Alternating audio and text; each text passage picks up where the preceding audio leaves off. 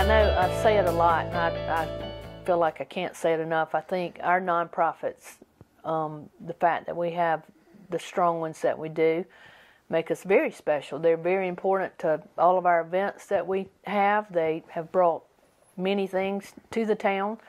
So to me, that's very special. Our walking trail, which was built by one of our nonprofits, that's unique to us. And that thing's getting a lot of use too. It's getting a lot of use. And our rec center, you know, we converted the Armory into a rec center where you can buy a membership and work out. You know, our rec sports are played there, the basketball and volleyball and all that. So that's very unique for a small town. So to me, those are my three things, my go-tos when people come to town, and I take them for a ride around town and show them things. I'm going to show them those three things. It's been a busy year. What do you think are a couple of the most important things that happened in the city this year? A big deal is that $9 million grant we got for the upgrading our water and sewer system. That's a real big deal to us. We'll be able to, that'll help the new housing that we have coming in, or that have had come in. So that's going to help us tremendously. And tell me about the housing. How's the housing market looking here? It's good. We've put in 33 new home taps. We've got 7 on the way, and all of these are individual homes. It's not any subdivisions that are being built. This is all just individual homes everywhere, and when they get built, they're sold pretty quick. So it's pretty strong. Well, that's going to add to the town. That's easier to manage too when it's individual homes, isn't it? Mm-hmm. It is. It's a lot easier to manage. And we do have a project going at our JC ballpark. We have a fish pond over there that a group has teamed up with us. They actually approached us about revitalizing it. And we put in, I think, 10 grass carp about a month ago. And hopefully they'll get their job done. And the hope is for it to be an interactive pond where classrooms can come and learn about fish, learn about how important water is to the environment.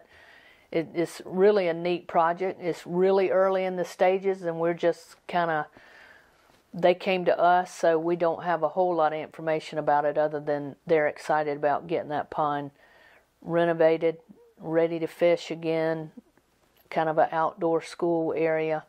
So I'm real excited about that. I think it's, people, I think, take for granted fishing. And there's a lot of people in the world that don't have a place to go fish. And I think that's going to be a really neat addition to the town, is getting that pond back in operation. Any other big economic news from this year in Belton? Well, the housing certainly helps our economics. We have coming in 2024, Eastern Engineered Wood Products. They're coming in. They bought a piece of property on the railway, and we're going to meet with them soon as far as knowing how many jobs they're going to have, job opportunities. But that's a pretty big get that we've gotten. There's one other business out there that we're trying very hard to find them a piece of property. That will be very exciting if we pull that off. Hopefully we can get that done, but that's 2 exciting things we have going on. And just outside of city limits, there's a plastics company that is investing $6 million, and we'll have 24 new jobs. So that's right on our city limits. That's a job opportunity for somebody. How about established businesses? Are they doing pretty well? Have a pretty good year, you think? They are.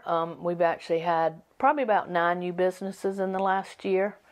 A couple of them have sold and reopened. Somebody's bought them and reopened them. But it's very steady. It's very steady. Everything is, nothing huge, big at one time, just steady going. You mentioned recreation. How is that, the children's program, the other rec programs, tennis, what kind of year do they have in 2023?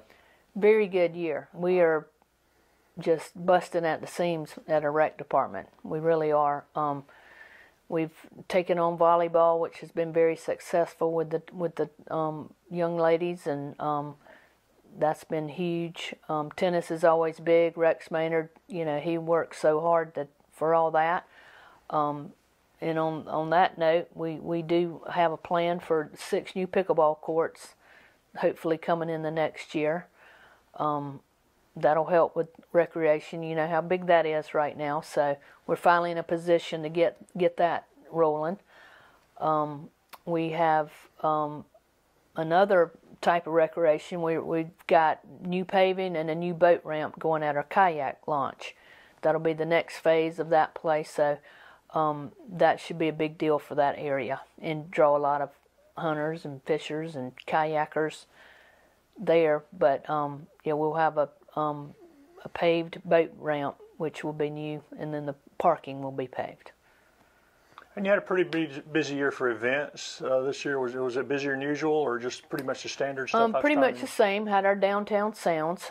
We recently won a grant to add downtown movie night, so that's going to be fun too. We haven't quite got those dates and details worked out, but we did win the money to be able to rent some really good movies and do some more fun things downtown.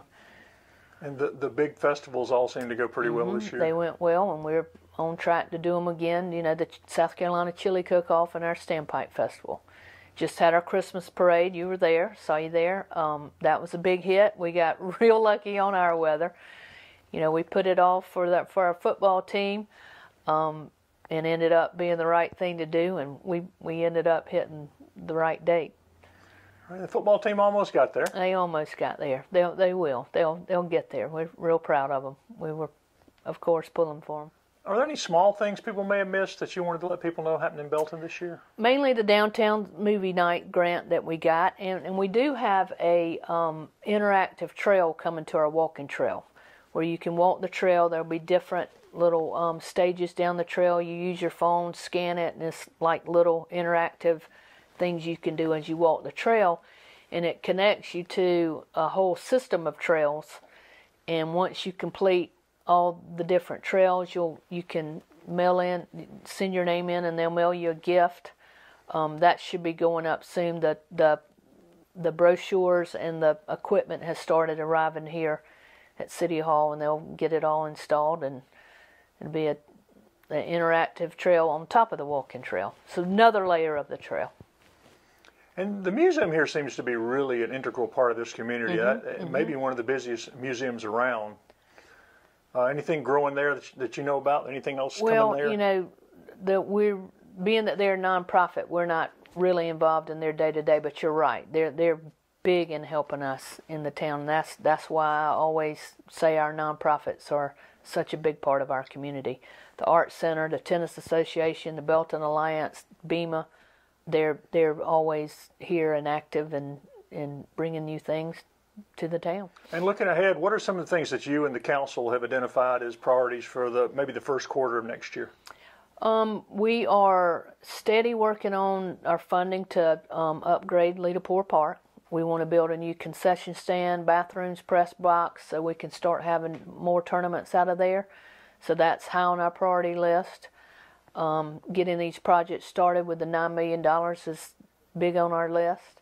Getting the pickleball courts rolling. So we've got quite a few things that are starting to get some legs and take off.